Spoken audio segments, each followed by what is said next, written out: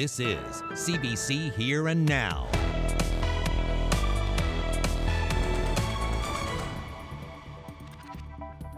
I'm here at DFO in St. John's, a warm fire on a cool night, and even tents are on the lawn. But these are no happy campers. Protesters gather at DFO.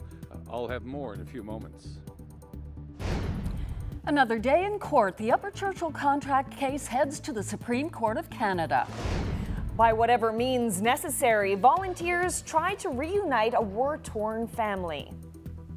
We've been working hard to try and find a way to get them over here as well. Rubbish. It's now Core versus Happy Valley Goose Bay in a dispute over garbage. And here in the Weather Center, the snow that you saw there underway already in the St. John's metro region mixes to freezing rain. Significant icing possible overnight in through Friday. The details are coming up. Well, as if making a living from the fishery wasn't hard enough already, tonight it's a little bit harder. Those fishing crab took a 22% quota cut this spring. That's on top of last year's cut. And now some of the fishers can't even get out to catch the shellfish thereafter. And ice is the problem now. For more on that, we go to Here and Now's Chris Ensing, who is live in Twillingate. So Chris, what are you hearing from people on the boats? A lot of frustrations about the ice conditions here. I just spoke with a crew of crab fishermen who said that they're not risking their lives to go out in this ice. But if they're not out catching crab, then they're not making any money. And that's the problem they're facing now. Take a look at these two crab boats here. This was taken just this afternoon around 1 o'clock, just trying to motor and navigate their way through the Twillingate Harbor. It took a matter of hours for them to get over to the ocean. Yesterday, a number of boats went out as well, again, trying to push through this heavy pack ice. Some of the crab fishermen that I spoke with said it's the worst that they've seen in years, but it's not a major problem yet. I'm told that some of the people are facing EI benefit claims that are up at the end of this month or next month, but most of the people I spoke with said they have until June. Now, the weather could help. I'm told that it could be a couple of windy days that push this ice out and suddenly it's not a problem anymore, but it could take weeks for this all to disappear as well. The reason why this has come to a big hit right now is that the FFAW has asked for ice compensation and an extension of EI benefits for the crab fishermen that can't go out onto the water. Now, I spoke with a number of small boat owners as well who say that their boat could handle these ice conditions, but the DFO has not opened up their season due to safety issues, they tell me. Now, those fishermen are upset and say that if the fishing season was open, they'd be able to go out and catch their crab instead of sitting here being frustrated watching other bigger boats go out and do what they think they'd be able to do in these conditions. Now, that's just what's happening here in Twillingate. Another a bunch of questions that fisher people have for the DFO. I understand there was a protest in St. John's today. Cecil Hare was covering that. Cecil, what's going on there now? Well, they're just standing around a fire barrel and getting some heat and some warmth on this cold, chilly April evening. The person at the center of this protest at DFO in St. John's is tucked away in a tent behind me, but he's not a happy camper. Richard Gillett started a hunger strike a week ago today. Things are nice and quiet and calm here now, but it was a bit different earlier this morning. When folks here started showing up for work, they were delayed, if not stopped, from getting into the DFO parking lot. Some of the fishers came by, and there were protesters, fishermen, crew members, and family and friends of Richard Gillett. He's the man at the heart of this protest. He's trying to get some changes made in the fishery. In the end, today marks the third time in the last 3 weeks that operations at DFO have been affected by protests. Protesters say with every species in trouble and deep cuts in how much they can fish, there's less money to earn this year, and even worse, less fish and less money to earn in the future. Dad would really like to see me, take over his boat and keep the trend going, and my brother's there 100% behind me to support me, and as I'm standing here today, this is what we're fighting for. I'm fighting for a future for me and for the people who's come behind me. Richard Gillett's hunger strike started a week ago. He's drinking water, not eating food. Today, we were told, the vice president of Fish NL wasn't feeling enough to talk with us. He has diabetes and a heart condition. Anybody out there that knows Richard Gillett, what he's like when he makes a decision. He makes a decision and he says he's not moving. So I respect his decision, but no, he's getting weaker. Cleary claims that MP Scott Sims, acting as a mediator, made an offer to Gillett on Tuesday in an attempt to get Gillett off the lawn, offered a review of cod stocks, and the next day, DFO announced the review and the FFAW took credit for it. They're playing politics with a man's life. All right, you ask how he's doing. He's not doing well. Is he going to tell you he's not doing well? No, that's not Richard Gillett. He's not doing well, and they're playing politics with a man's life. Now, buddy, when Richard Gillett is here and he's saying that he's ready to die, he's not screwing around. Gillett is demanding a scientific review of all stocks and an independent review of the relationship between DFO and the FFAW. Now, DFO, meanwhile, has not officially responded to Richard Gillett's request, but in a statement today, the Department of Fisheries and Oceans says it does not engage with any person or group that occupies or blocks access to its facilities. Reporting live from DFO in St. John's, I'm Cease Hare. So as we heard from Cease, federal scientists will step up their study of the northern cod stock amid pressure to find out more about the iconic resource as other species decline. DFO will begin full scientific stock assessments in the winter of 2018. The assessments will continue for 5 years with an annual cost of nearly $3 million to determine if and when the stock can sustain a commercial fishery. While northern cod stocks have been growing since the mid-2000s, the department says numbers are still in the lower half of the so-called critical zone. The Supreme Court of Canada has ordered an RCMP officer in this province to stand trial once again. RCMP Corporal Stephen Blackmore was found not guilty of sexual assault and other charges in June of 2014. Now he'll face those charges again. Here and Now's Glenn Payette explains. RCMP Corporal Stephen Blackmore was a happy man when he was acquitted of 10 charges 3 years ago at Supreme Court in St. John's. They included allegations of sexual assault on one woman, physical assaults on her, and more. Now Blackmore is back to square one. The Supreme Court of Canada has ordered that he stand trial again. 2 judges on the appeals court in this province upheld the not guilty verdicts, but there was a dissenting view. The Chief Justice of the appeals court, Derek Green, disagreed and felt there should be a new trial. So the Crown took the case to the Supreme Court of Canada. Green said the judge at Blackmore's trial had made mistakes. Not only should certain evidence not have been admitted, but other evidence was wrongly excluded. Green said aspects of a sex video and sexually explicit text should not have been allowed at trial, and that witnesses should have been allowed to testify who could back up the complainant's story that Blackmore had assaulted her before she made allegations of sexual abuse against him. Green said given that, the jury may have come to a different verdict. The Supreme Court of Canada agreed with Green and ordered the new trial. Blackmore will be arraigned in Supreme Court in St. John's in May. At that time, he could enter pleas and dates could be set for a new trial. Blackmore was suspended with pay when he was charged in 2012. His status remains the same. Glenn Payette, CBC News, St. John's. Well, the Supreme Court of Canada has agreed to review the 1969 Churchill Falls energy deal that has been highly profitable for Hydro-Quebec, but much less so for this province. The deal has generated more than $26 billion for Hydro-Quebec compared with about $2 billion for Newfoundland and Labrador. This province has gone to court in the past to try to get the deal renegotiated. It has argued that the sizable profits from electricity were unforeseen in the late 60s and that Hydro-Quebec had a duty to renegotiate the contract. We'll have more on the Supreme Court decision in 20 minutes. Fire broke out in this row of attached homes in downtown St. John's this morning. Firefighters arrived at 52 Monroe Street just after 9 o'clock. There was heavy smoke and fire on the second floor of the house, causing major structural damage. It's believed 3 people were living there, but at the time no one was home. Fire crews did rescue 2 large dogs. Neighbors were told to leave the adjacent homes while firefighters put out the blaze. There's no word on how much damage there is to the other houses.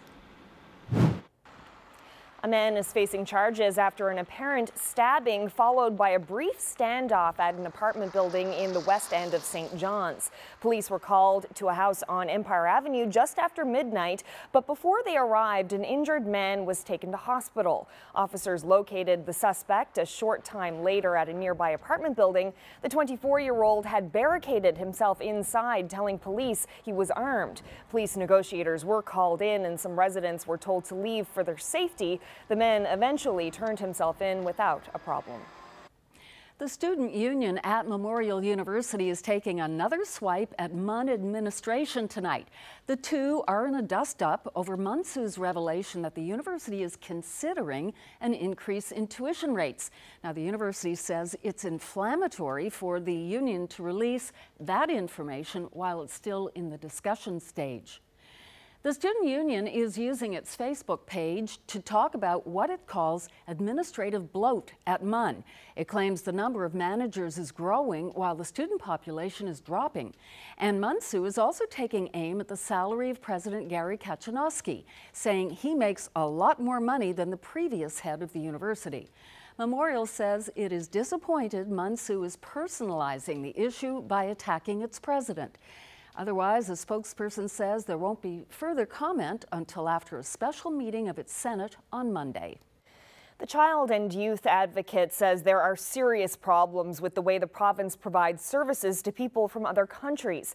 Advocate Jackie Lake Kavanaugh reported this week on a case where children were removed by force from a family that immigrated to Newfoundland and Labrador. Here and Now's Mark Quinn reports.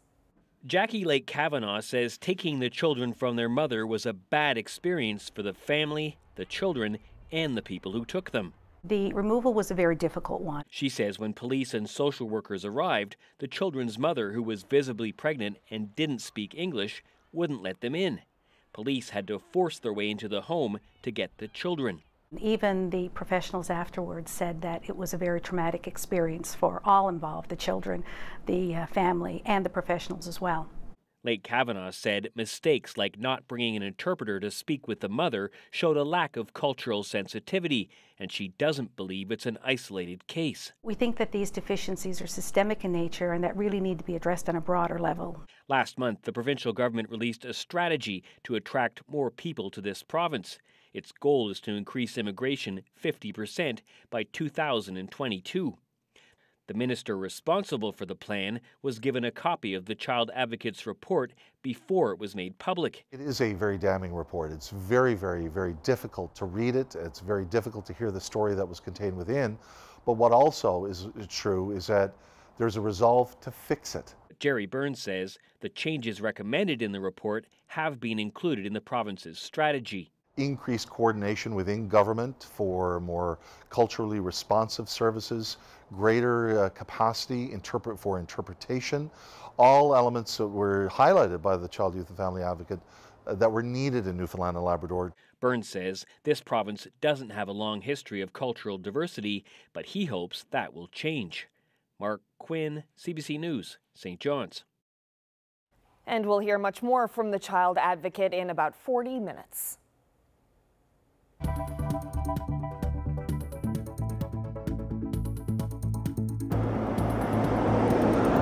Well, coming up, we're going to find out why Nalcor is burning garbage on its site instead of dumping it here at the landfill in Happy Valley Goose Bay. I didn't like the idea of killing seals on Sunday. That was one thing. So many memories. The seal hunt is in Abraham Cain's blood, right back to his relative Captain Abram Cain. He'll talk about some family history, and we'll take a look back at the seal hunt of yesteryear coming up.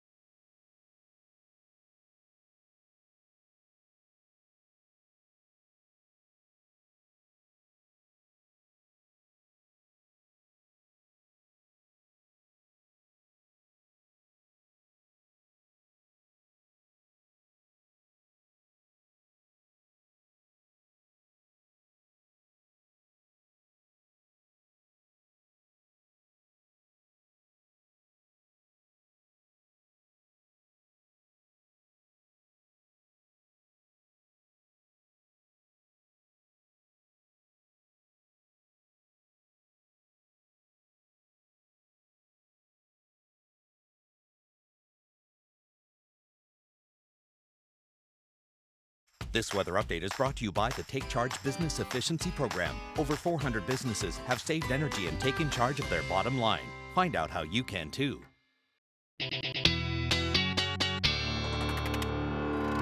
Ryan's here now to look at the weather, and as we heard in the top of the newscast from Chris Ensing in Twillingate, the sea ice is really causing problems for people who make a living on the ocean. Yeah, and it's really jammed in there along the north coast and also in the straits where it's causing issues of the Strait of Belle Isle and all along the coast of Labrador. Of course, it's always there, but also near the Narrows and St. John's. So back in November, NASA and NOAA launched this new satellite, GOES 16, state-of-the-art. They're testing it out now. They're giving us some images. And yesterday, they happened to focus on our neck of the woods. And this is a loop from yesterday. And at the beginning of the image, you can actually see the lights in the Corner Brook region, Deer Lake, and the Humber Valley region. And then as the day progresses, of course, the sun rises. And look at the eddies of ice swirling around there off the coast of Labrador. And there along the north coast, again, it is just packed in there in terms of that sea ice. So some pretty cool shots there. If you want to take a look at this, and I recommend you do take a second look, you can check it out on my Facebook page, facebook.com/Ryan.Snoddon, and you can have a closer look and actually zoom back and forth and have a look at some of those early morning lights are pretty cool before the sun rises. I recommend that. Okay.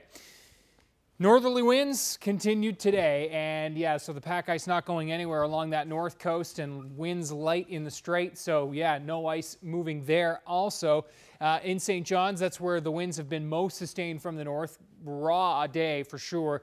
It's -1 right now, and that is setting the stage for the snow, which is already underway, and the freezing rain, which is to come tonight. Central still hanging on to +2 in Gander, but some snow for you folks as well.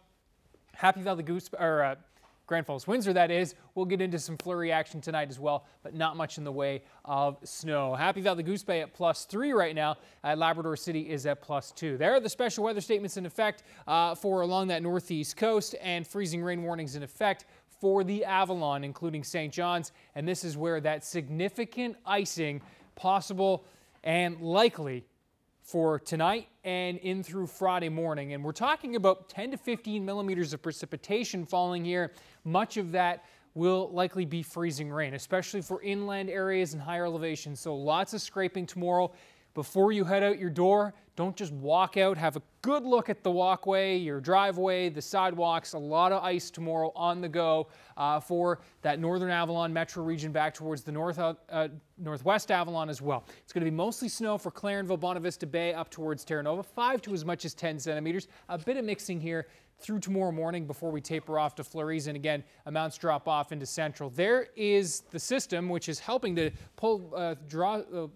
pump some of this moisture into our neck of the woods, and this trough line that's been parked just to our east for most of the last couple of days, and it is now backing its way into our neck of the woods. And you can see where the snow in white and the freezing rain setting up in pink, and yes, some rain over the southern parts of the Avalon, as you saw there on my map. Mostly rain for the southern Avalon. It's going to be mixing more so, and that freezing rain potential for the northern Avalon. And there's that snow, Clarenville, Bonavista towards Terra Nova, but it doesn't move much further west than that. And in fact, looking at a very calm and quiet start to the day, but a cool one for western parts of Newfoundland. It's a quiet start to the day in Labrador as well. A couple of flurries possible in Labrador City.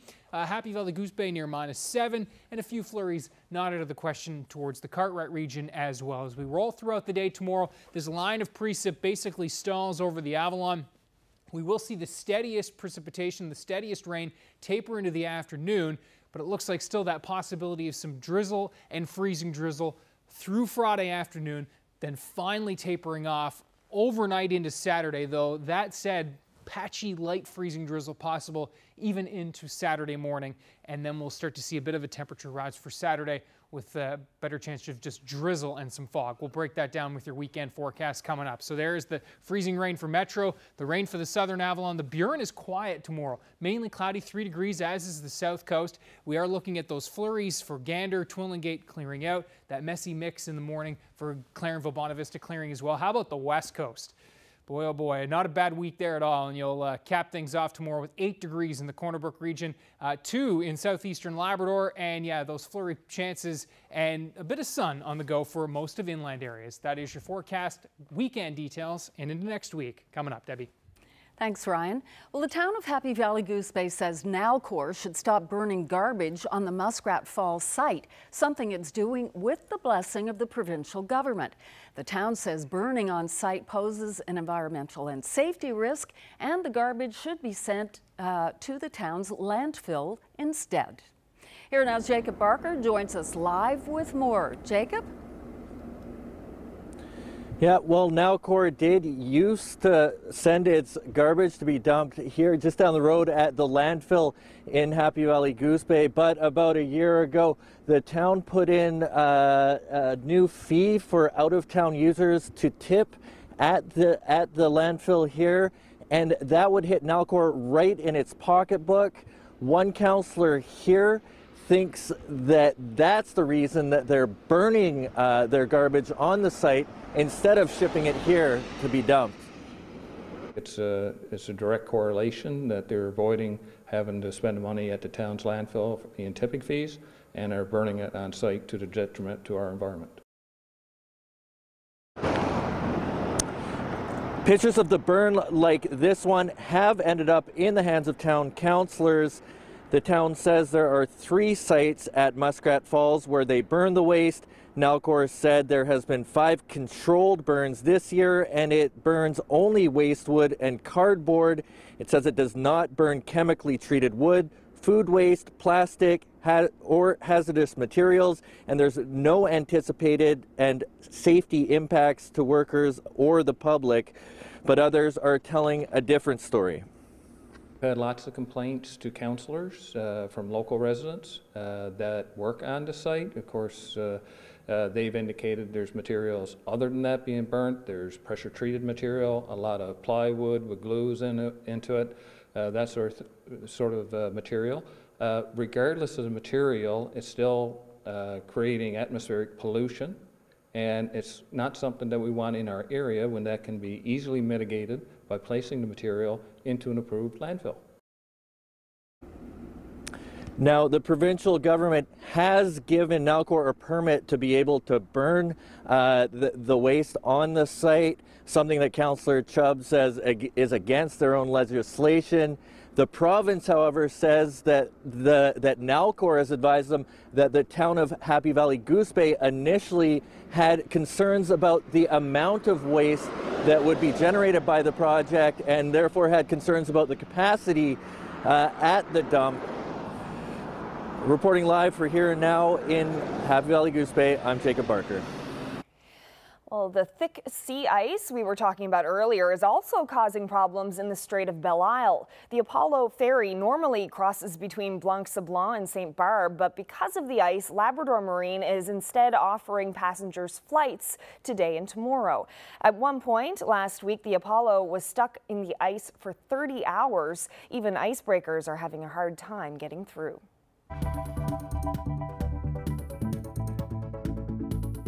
After the break, Peter Cowan on the decision that will see the province get another day in court to argue for the renegotiation of the Churchill Falls contract.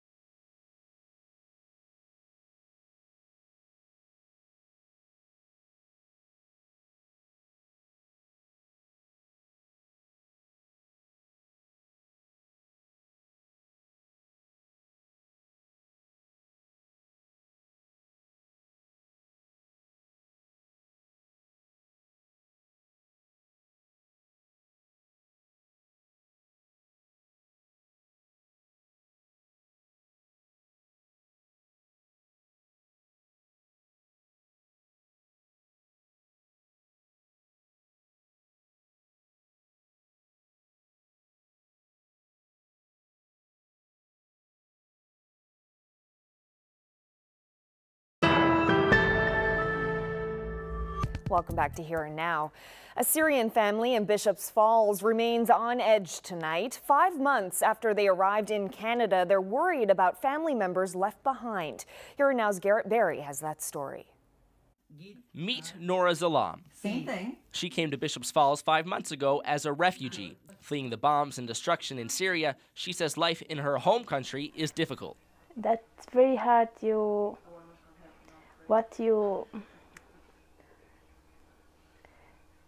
Not just scared. You not understand what happened. Yeah. Nora lives with her sister, her mother and father. But when she came to Canada, she had to leave other family behind. Sisters and nieces in hard situations in Turkey, and Rawia Zalam, still stuck in war-torn Aleppo, one of the centers of the Syrian war, with her husband and 7-week-old baby. Now, the group that brought the Zalam family to Bishop's Falls is looking to help out again, trying to get Rawia out of Aleppo. And I mean, we took the responsibility of this family, not in anticipation of what would follow up, but you know, as humanitarians, as Canadian citizens, as true Newfoundlanders, you just can't leave something like that. So we've been working hard to try and find a way to get them over here as well. Because Rawia is still stuck in Aleppo, she doesn't fit the definition of a refugee. So the Bishop's Falls group is working with a major business in the town to try to bring Rawia to Canada, using the brand new Atlantic immigration pilot. We're very, very anxious. I mean, none of us can really picture or imagine what these people are going through. We could talk to their family and get a view of what it was like when they were there and what they've gone through and everything like this. And even when you hear or you see pictures on TV, you just can't picture having bombs going off around you every night. There are still several steps left in this effort. First, this business has to get provincial government approval before they can even access the program. Then they have to give Rawia a job offer before she can apply to immigrate to Canada. Safe to say that everyone around here is waiting for that eventual reunion. Garrett Berry, CBC News, Bishop's Falls. The Churchill Falls contract is going all the way to the Supreme Court of Canada. Today, the court announced it will hear the dispute between this province and Quebec. So, what could this mean? Our Peter Cowan is here to break it down for us. So, Peter, what's the argument here? Well, yeah, Debbie, Nalcor has been trying to convince a judge to change the terms of the Churchill Falls deal with Hydro-Quebec. It's using part of the Quebec Civil Code called the Good Faith Clause. And it's trying to argue that the lopsided nature of the original agreement means it should be revisited. Hydro-Quebec has received $26 billion from selling Churchill Falls power. This province has received $2 billion. Now, so far that argument hasn't persuaded 2 different Quebec courts. They've sided with Hydro-Quebec, but officials I've talked to in the Justice Department figured that either way, this was an issue that was likely to land on the Supreme Court's desk, and now they're going to have to settle it. So, Peter, it seems like these legal battles with Quebec have been going on forever. How much is all this costing? Well, yeah, an investigation that I did earlier this year found that this court challenge alone has cost taxpayers about $7 million, and that bill is only going to get higher as lawyers prepare and then they do the arguments at the Supreme Court. Now, we don't know when that's going to happen, but it's expected sometime in the next year, and if we lose, the Supreme Court will also likely put us on the hook for all of Hydro-Quebec's legal fees as well. But government has argued that since there are billions of dollars at stake, it's worth spending this money. Now, it has the potential to fundamentally change the contract, but it is still a long shot, Debbie. Premier Ball has said in the past he has been talking with Quebec about future collaborations. How does this court challenge affect things? Well, yeah, Quebec has tried to make this an issue. The Intergovernmental Affairs Minister said that any future partnership would only move forward if Newfoundland and Labrador dropped its legal challenge of the Upper Churchill contract. Now, the possibility that the Supreme Court could rule in Newfoundland and Labrador's favor could now be a bargaining chip to go back to the table with Quebec and say, let's hash this out ourselves rather than relying on the court. But so far, Debbie, there's really been no sign that either side is willing to try and negotiate a deal, so this could be up for the Supreme Court to finally settle. Okay, thanks very much, Peter. You're welcome.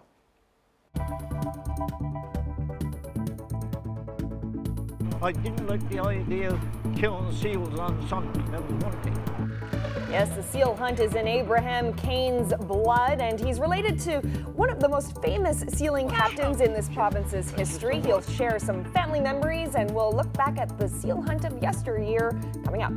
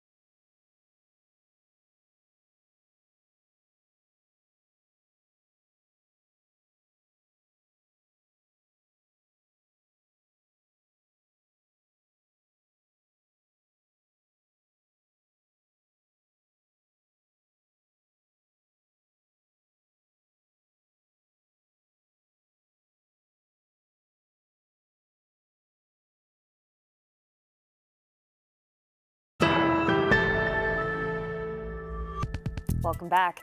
Well, Taylor's has a long tradition of selling seal flippers from its truck on St. John's Harbourfront, so you can imagine the interest when the business had a visit from someone whose family connection to the seal hunt stretches back even further.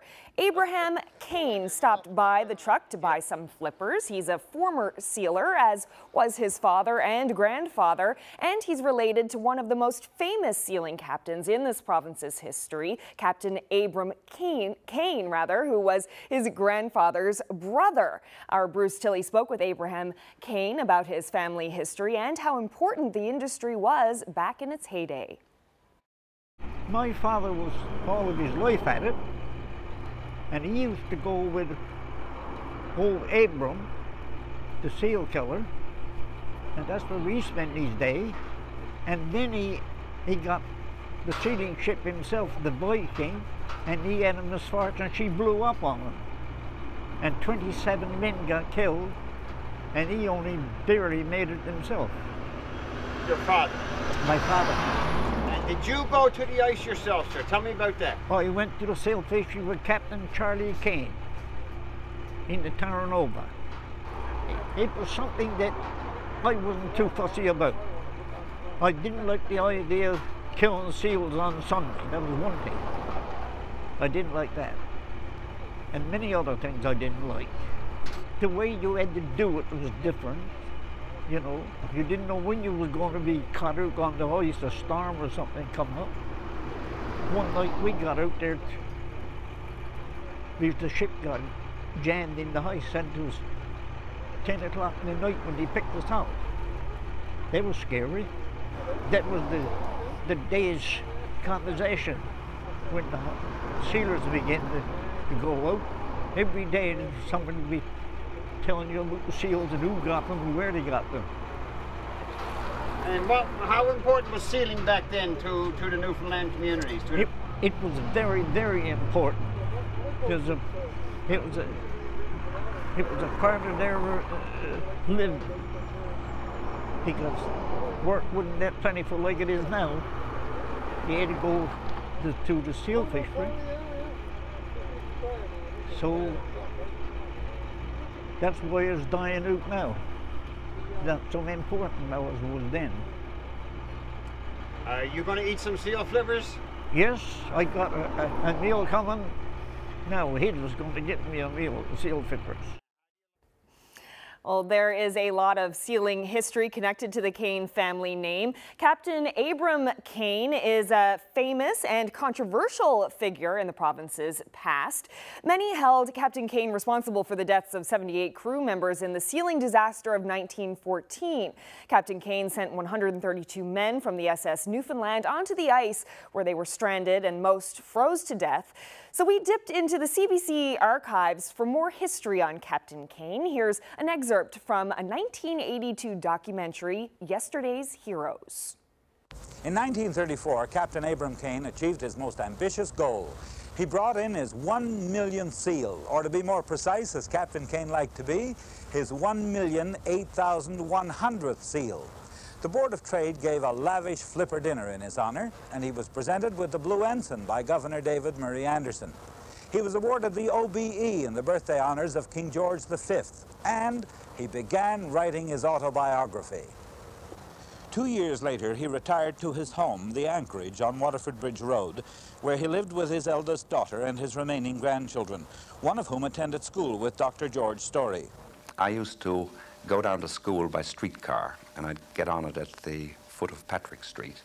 And from the mid-30s on, I can remember very often Captain Kane would have got on the streetcar up at the crossroads near Waterford Bridge Road, on his way down, I suppose, to the maybe to the Board of Trade.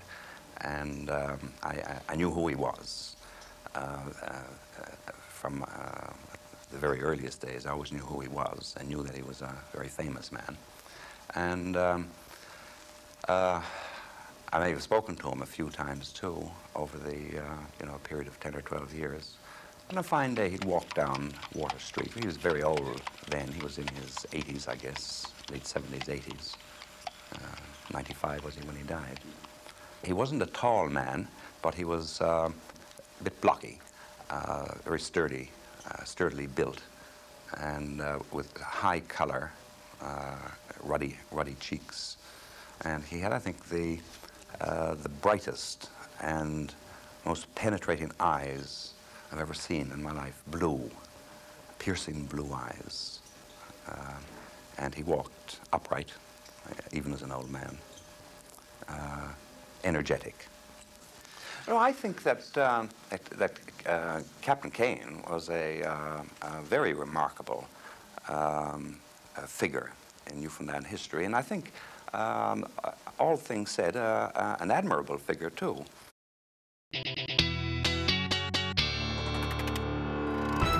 Great to see that old footage, 1982 documentary. Very cool. Excellent. Now, before we get to our weather today, have a look at this date in St. John's 1 year ago. Yeah, not quite as old as the footage we just saw, but we had a major snowstorm 1 year ago. Videographer Philippe Grenier was working hard and getting these great shots, trees blowing in the wind, shoveling snow, and city crews trying to pick up some garbage in that storm. It was just a rough day for everyone, including me, because the forecast was a little higher than anticipated. We ended up with 20 to 50 centimeters of snow by the time things were said and done on April 21st. Wow. I suddenly feel so much better about your forecast right now. Yeah. I do not remember that. I think it's a way of keeping my sanity. That's I right. don't remember these issues. Repressing the memory, like. Anyway, April 20th, 1 year ago, and you know, that's why I love this time of year, because we can see a little bit of everything, from that to our first tropical storm of the season. Yes, very rare. Only the second time in the satellite era that a tropical storm has been named in the month of April. This one is well to our southeast, poses no threat to land, but it is indeed a tropical storm. Thanks to the National Hurricane Center, which has been keeping a close eye on this one. It'll get absorbed into this extra tropical low, which is spinning around to our south, and this low is again holding hands with this trough line that's been backing in with the precip that's on the way for us and is already rolling in. In fact, with the snow, ice pellets, and then it's freezing rain transitioning over the next few hours, certainly by midnight right across the Avalon, we are looking at that freezing rain, which will then continue overnight in through Friday morning, and significant icing looking set for inland higher elevation areas, definitely, but even most of us looking at some icing here. Southern Avalon, not quite as much, where we're going to be seeing mostly rain with this one, as much as 10-15 millimeters there, and we are looking at 5 to 10 centimeters Clarenville, Bonavista, edging Terra Nova, Bonavista Bay. That's why the special weather statements are in effect there.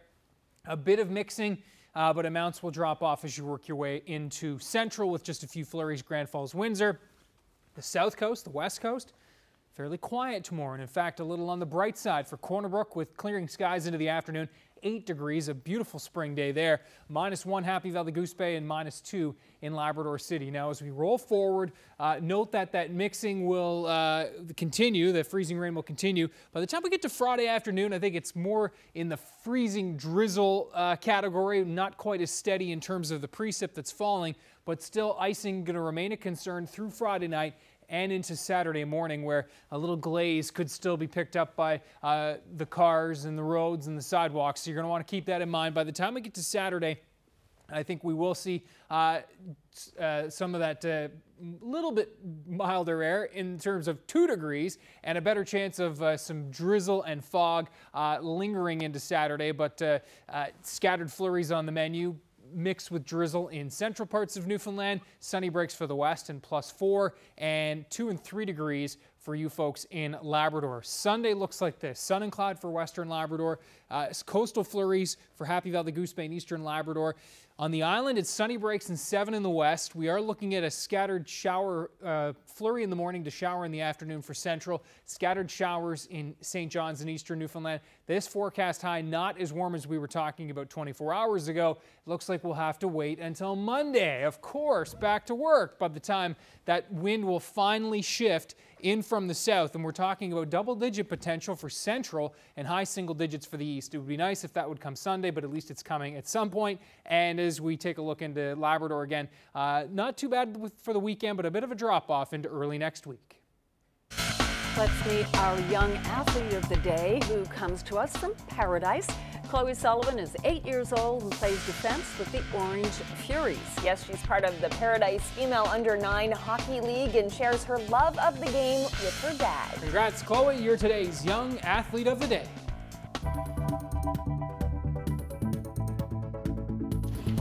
After the break, more from the Child and Youth Advocate on serious problems with the way the province provides services to people from other countries.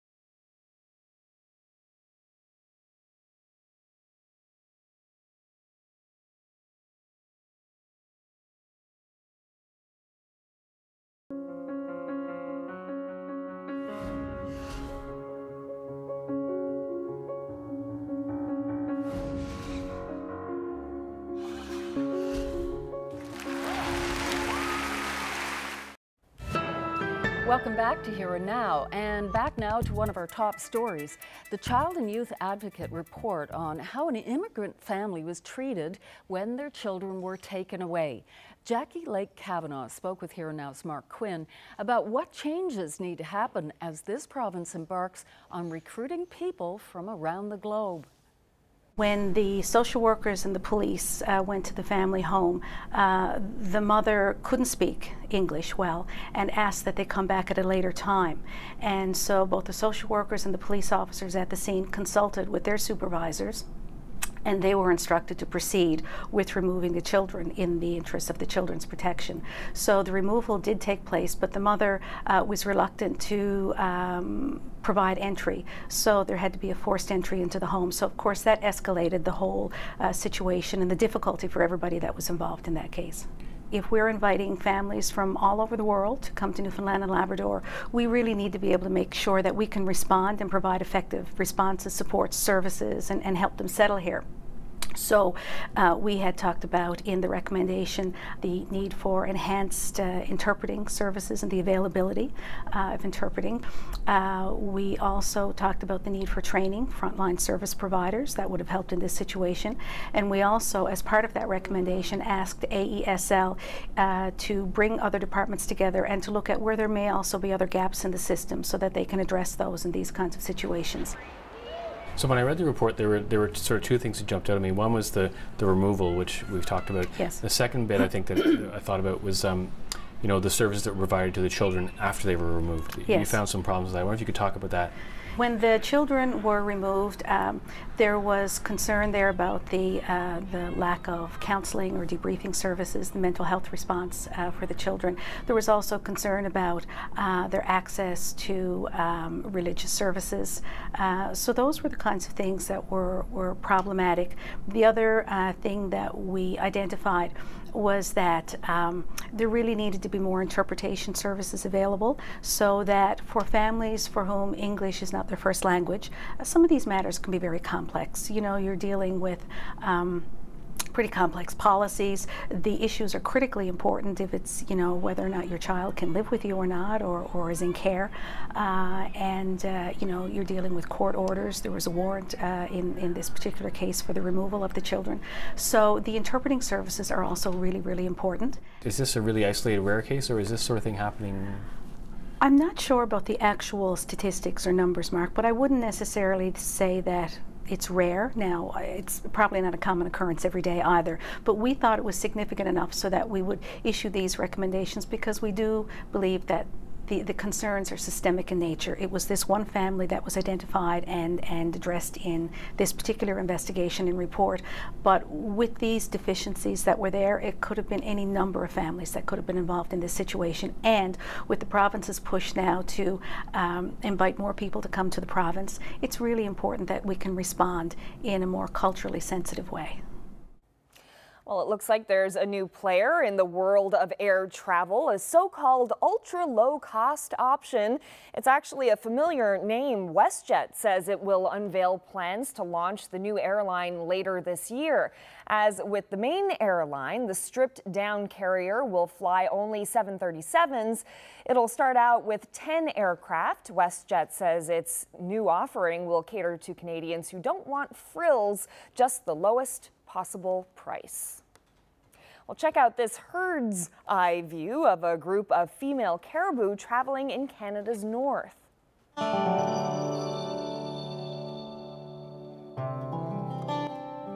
Yes, this is a project by researchers from Laval University to study newborn calves. Scientists are trying to get insights into the animal's behavior at the individual and population level.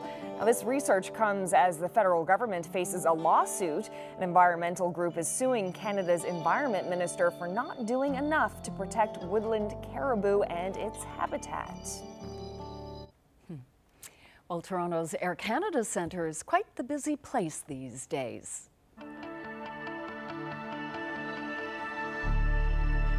And that's because both the Maple Leafs and the Raptors are in the playoffs, so there's a lot of postseason work for the crew, transforming the basketball court into a hockey rink and then back again.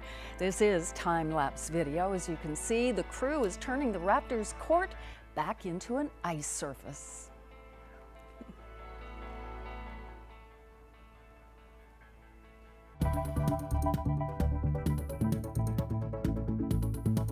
Well, some big news in the world of sports. Serena Williams is having a baby. The powerhouse tennis superstar announced that she's 20 weeks pregnant with her first child. If we do the math properly, that means Williams was about 8 weeks pregnant when she beat her sister Venus at the Australian Open, and not only did she win, she didn't drop a set throughout the whole tournament.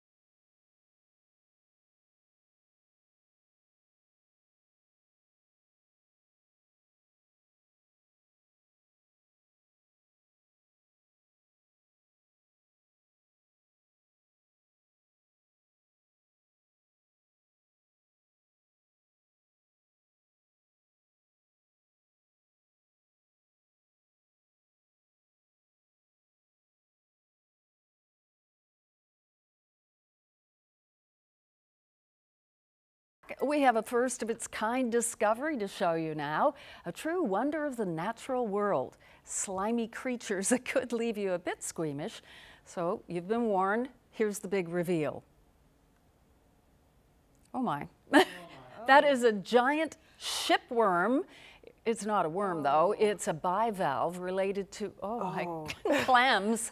The creature's tusk-like shells have been prized by collectors for centuries. Now naturalists have discovered living ones for the first time in the mud in a Philippines lagoon. We should have had a camera on Stokes. Okay, as long as we saw Carolyn's face.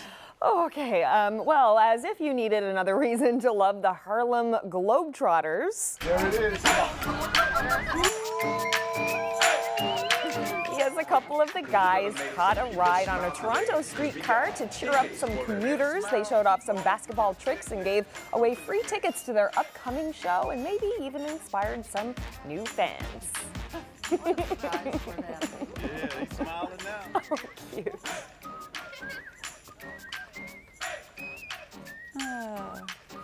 There it is. Cool stuff. Yeah, I do have a stick. Yeah. What's with the stick? This is for protection this time of year. Snow, 2 to 5 centimeters. Looks like we'll be on the very low end of that as we're already seeing some ice pellets and freezing rain mixing in. Again, it's 10 to 15 millimeters of icing across the northern Avalon. It's all snow west of the Avalon. And before I explain why I've got the stick, let's take a look at our beautiful viewer picture of the day. Tina on the Spurwink Island path of the East Coast Trail. And note in the background that very famous Fairyland iceberg. Oh, that is fantastic. Isn't it? That's probably going to go global, just like the iceberg shot did. I think so. So what's with the stick? Tonight, mile 1, 7:30 puck drop. It's the local media all-stars versus the much better police all-star team. And it's all for charity. The NL Police Curling Association puts it off. Tourette's Society of Newfoundland, Easter Seals, and many others get some money from that. So if you're looking for something to do, 7:30 at mile 1. Okay, have a Good great luck. game. Thank See you. you tomorrow.